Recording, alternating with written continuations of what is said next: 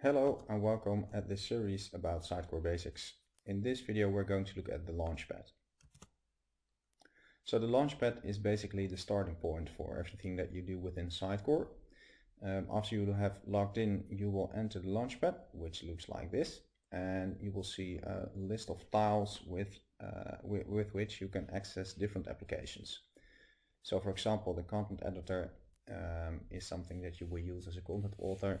You can click on it and you will be redirected to the application. When you want to go back to the Launchpad, you can simply click this little icon, which is always shown in the left top corner of every application.